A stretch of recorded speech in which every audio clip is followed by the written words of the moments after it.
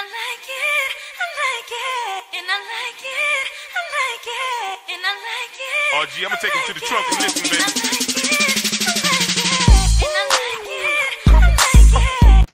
Who doesn't love Jollibee? We all grew up eating Jollibee. Pagkatapos ng misa, diretsong Jollibee. Pag birthday mo, ang celebration ay sa Jollibee. Pag critical wallet days na, Jollibee ang takbuhan. And today, we're going to Jollibee to try their newest strawberry fries and float.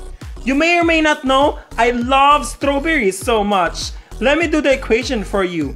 My most favorite fruit ever plus the best fast food restaurant in the world equals eternal happiness.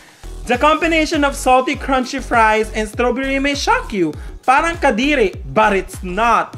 This pink magic powder is the one to blame in this delicious strawberry fries. It's sweet, sour, and very strawberry. I only got one word for the strawberry tea float. Heaven! It's milk tea-like substance plus the fruity strawberry flavor blended very much to each other.